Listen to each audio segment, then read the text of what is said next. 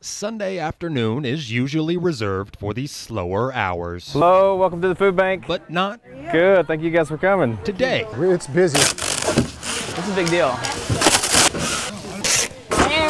For the East Texas Food Bank, That juice will get heavy. it's just It's a bigger crowd than we normally have. not normal. I've never seen this many people out here before. Nearly 200 people Grab 2 of those milk. on a Sunday. We're packing rice, we're packing beans today. So when considering the crew, who cares about Jack and the Beanstalk when you have Leo and his bean cart? He's packing 16-ounce bags with his dad and brother. You got beans trying to get away there. And some new faces, too. At another station, Amaya is getting to know Ronan Hard work. This? and Ronan's mother, Is this a job? Is that Yes. getting to know more about Yeah. And so is everyone cool about that? Yeah. That's awesome. each other's faiths, Come on, come on. which is a sight that makes Ann one It's just, hopeful.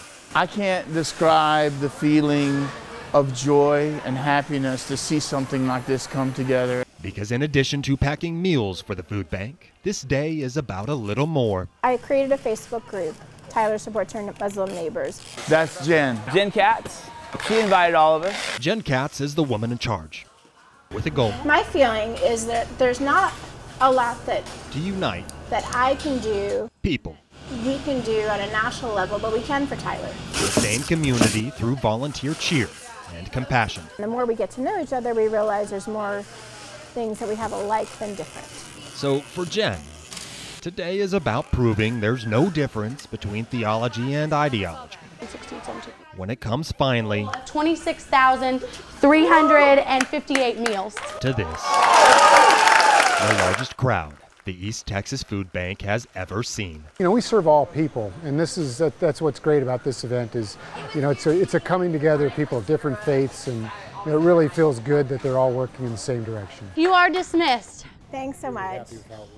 Doug Murray, East Texas News Weekend. Good to see you. Tyler.